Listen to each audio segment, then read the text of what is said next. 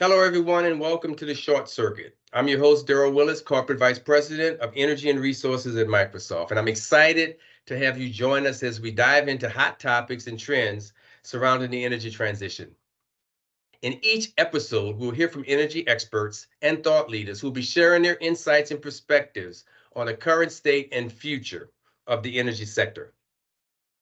Many corporations, as you know, are setting ambitious sustainability goals to lower the emissions of their operations, supply chain, and products, and Microsoft is no different. At Microsoft, we've set a 100-100-0 commitment to be powered 100% by carbon-free energy at an hourly level by 2030. Today's session is about how that will be achieved, and it's something that's referred to as 24/7 free energy supply. And with us, we've got a very special guest, Luke Penne, Senior Business Development Manager of Renewables at Constellation. Constellation is the largest producer of carbon-free energy in the U.S. and a leading supplier of power and energy products and services for homes and businesses across the U.S. They've committed to helping to accelerate the transition to clean energy and have set a goal to have their own electricity generation be 100% carbon-free by 2040. They're going to do this by leveraging innovative technology and enhancing their diverse mix of hydro, wind, solar, and carbon-free nuclear fleet. Welcome and thank you for joining us, Luke. Thanks, Darryl. Great to be here. Constellation is the largest producer of carbon-free energy in the U.S. We're excited that you've taken some time to be with us, and we look forward to hearing from you through the conversation that we're going to have today. And I'd like to start by having you say a little bit about yourself and tell us about your role at Constellation and your career journey, if you don't mind. Yeah, sure thing. Thanks, Darryl. So again, my name is Luke Penne, sit in our solutions group here at Constellation. First 7 or 8 years of my career, I started out in operations, first actually with a large investment bank in their fixed income and commodities division. And then a very, very similar role when I changed to Constellation in 2018. Operations it's a wide-ranging job function, anything from risk and position management to working with the local grid balancing authorities to ensure everyone's electrons and dollars make it to the right place every day. Overall, a excellent experience that I really rely on heavily in my current role. So about 2 years ago, shortly after we finalized our Microsoft Constellation Sustainability Partnership, I was asked to move over to our solutions group to help build out an hourly carbon-free energy tracking and matching application built on Azure, which helps our customers decarbonize their operations hour by hour. And then in late 2022, when that app was launched, my role changed a little bit to focus more on commercializing the solution, identifying strategic alliances and partnerships with those who are interested in that next generation of carbon-free energy procurement. Awesome. Thank you for sharing that. Very interesting background and interesting journey. So what does 24/7 carbon-free energy supply actually mean, Luke? And why is this important to power and utility companies and their customers? And how does that capability, how will Constellation differentiate itself with that capability? Sure. Yeah, great questions. 24/7 has gotten quite a bit of attention in recent years. It's a bit of a buzzword. And when we break it down, we're talking about a systemic shift from matching clean energy production to consumption annually to matching local clean energy production with energy consumption each hour when and where it's actually needed. So if we think historically, energy consumers and policymakers have focused on strategies that ensure enough clean generation is deployed and supported to match or offset a certain share of consumed power within the same year. Simple example might be putting solar panels on the roof of your store, or a company signs a large wind PPA where the total output equals the total amount that you're consuming throughout the given quarter or month or year. And to date, this has been an excellent approach.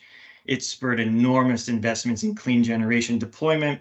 I was looking at the CEBA, the Clean Energy Buyers Association deal tracker the other day, and they have that voluntary energy customers have procured over 60 gigawatts of clean energy since 2014, equivalent to just over a quarter of total capacity that's been added to the grid actually in that time period.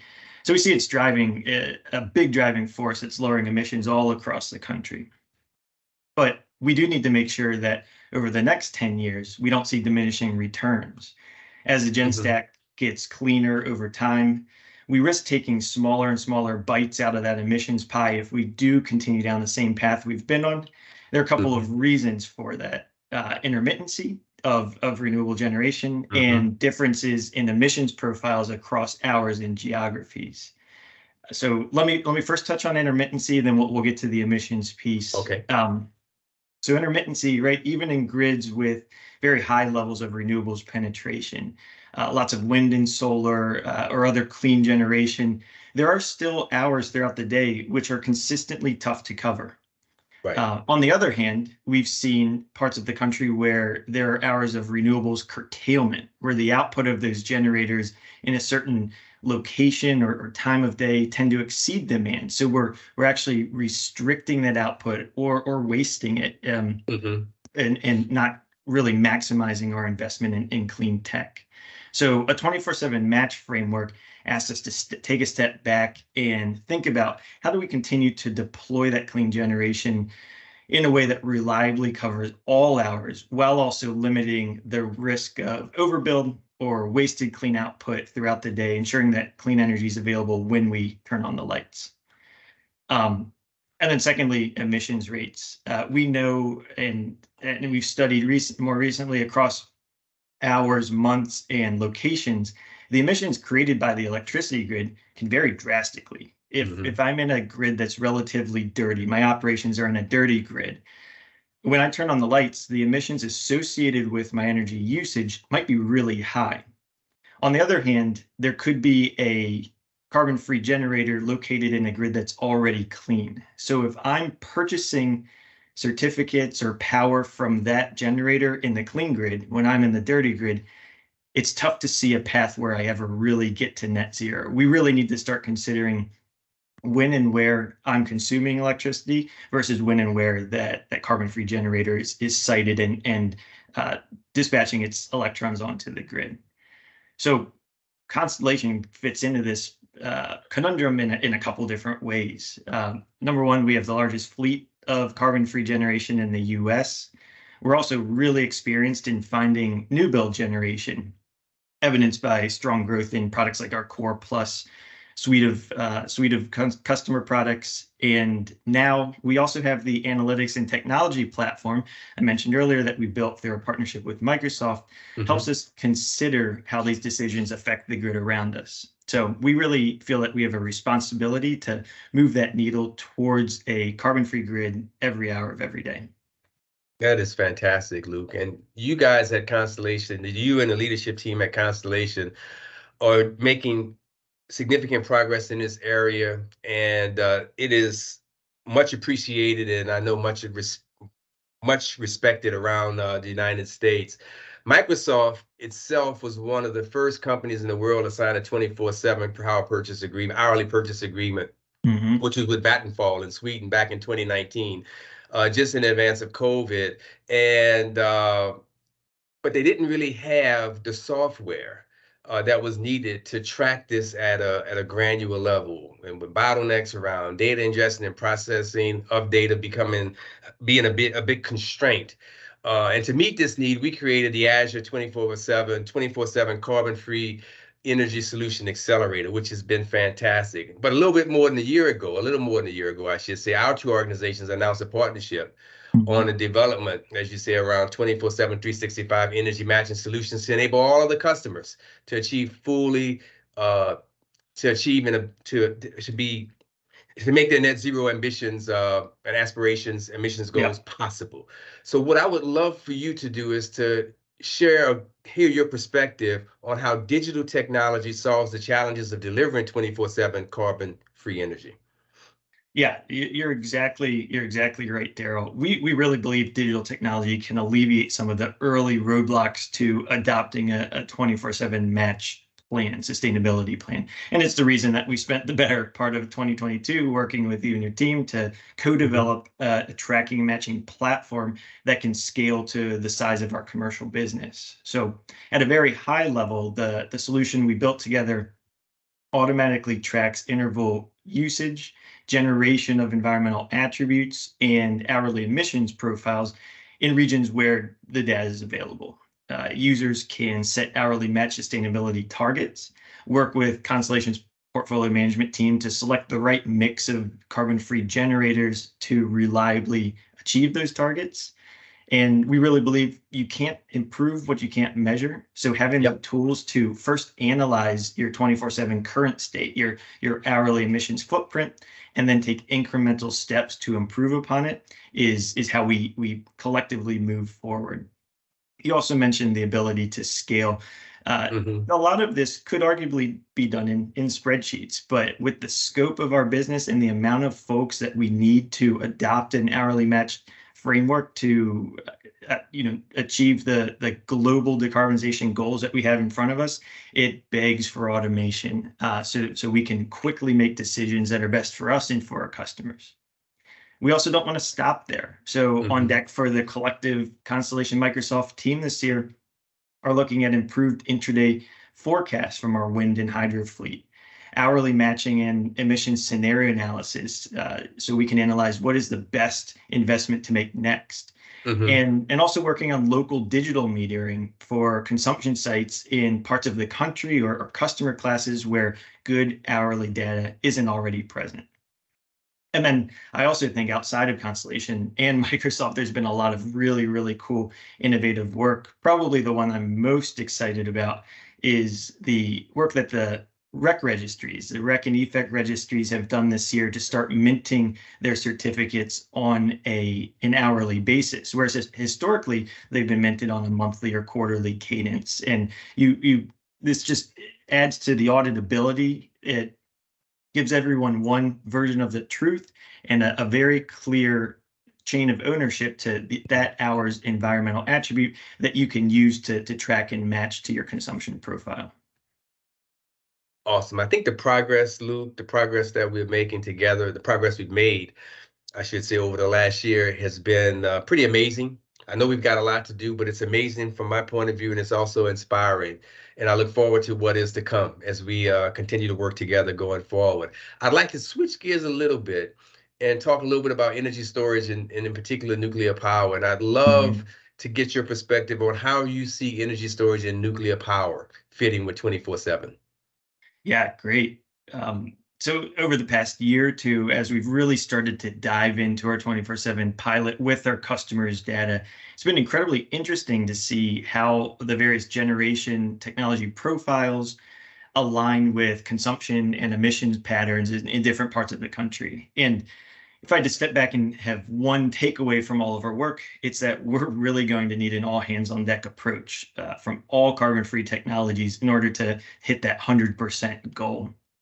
Specifically, we see the largest benefits of, if we're talking about storage and nuclear, firm and dispatchable clean technologies, it's achieving the last 10 to 20% of hours matching, where the grid typically has relied on fossil fuels for reliability and balancing services. We know we can decarbonize a lot of the grid using existing tools in the tool belt, wind, solar, short-term storage.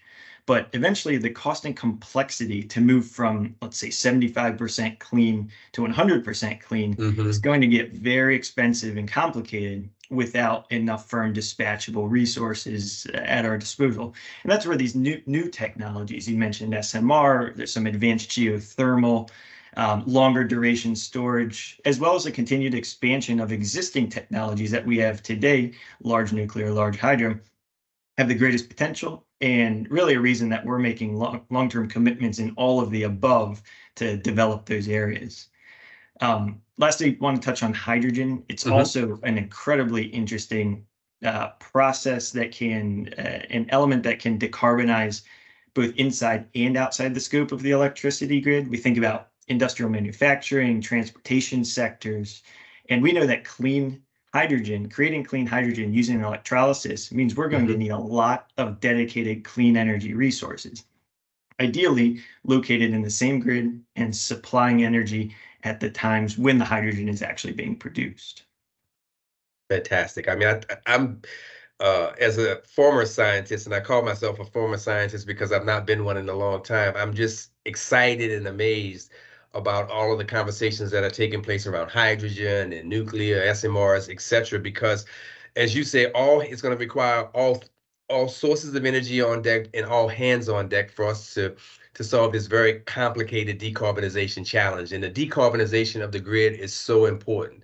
And even at Microsoft, Luke, we realized that us meeting our ambitions around being carbon negative by 2050, taking all of the carbon we put into the environment out by being carbon negative by 2030 and taking all of the carbon that we put in the environment out by 2050 is highly interdependent on the world transitioning to a clean energy infrastructure. And that's why this partnership and relationship with Constellation is so important. And I'd like to talk a little bit about partnerships and regulations and get your take on a few things. And the first question I have for you in this regard is, are there government policies and regulations that impact the need for 24/7?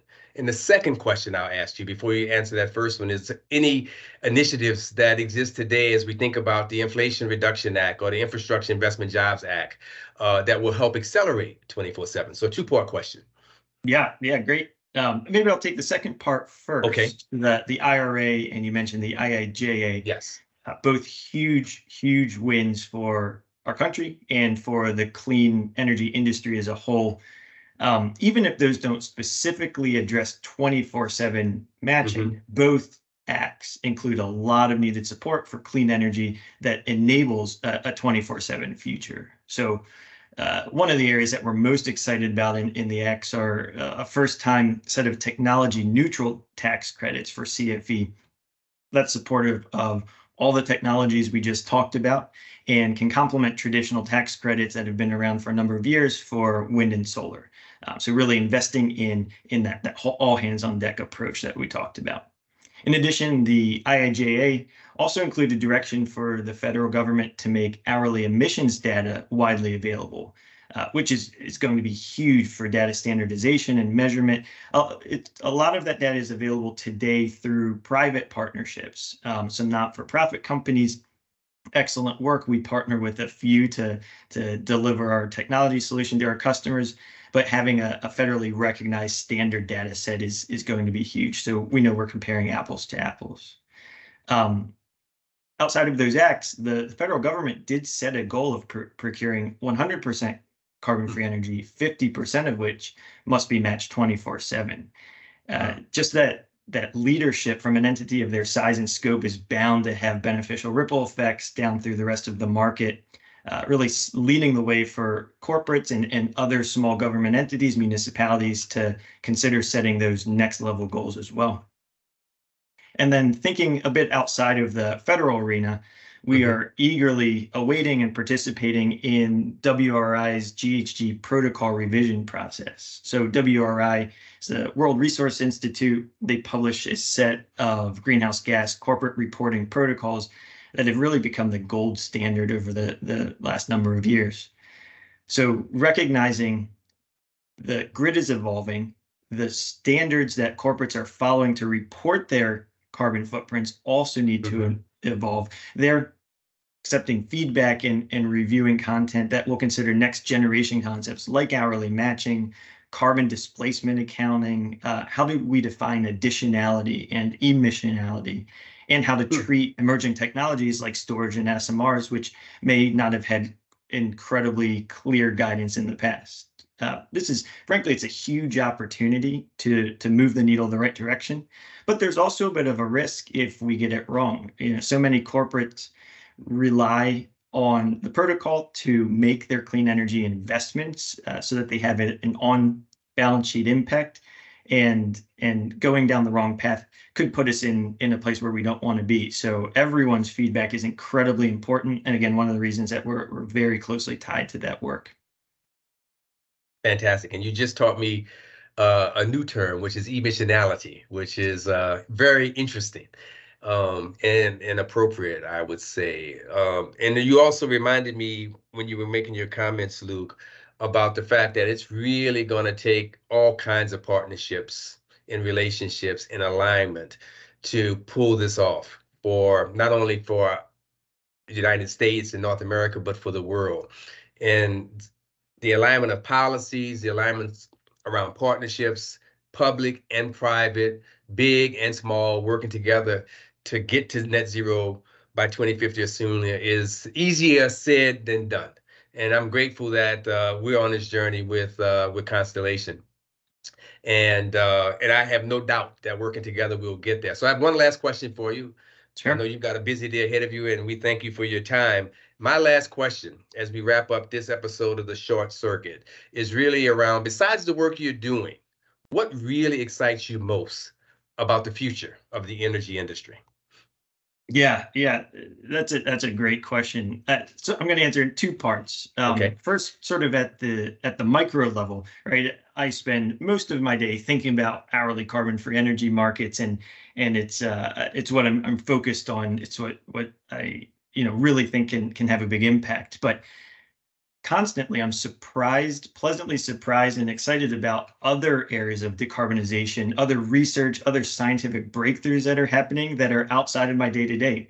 Just the other day, had dinner with a company that is working on stripping carbon from natural gas to make hydrogen. And then it creates this offshoot carbon substance, which can be used to enhance the elasticity of rubber and ink, while having the benefit of the clean hydrogen. And I was just floored that it sounds like science fiction to me. I am not a scientist by background. It's incredible that folks are working on that and have use cases out there in the market. But at a higher level, at a macro level, I think I'm most excited about the industry's collective commitment to working on this big climate change problem together. I'm constantly amazed by the breadth of industry participation in some newly formed associations that we're working with, like Energy Tag, the UN 24/7 Council. We have energy suppliers, renewable developers, oil and gas companies, energy buyers from a wide array of industries, including companies that in many respects are competitors in their day jobs. But it's been so refreshing to see those folks come together with the mutual understanding that we have a bigger problem facing us, and everyone deserves and needs a seat at the table if we're going to avoid the 1.5 degrees Celsius cliff that we're quickly approaching.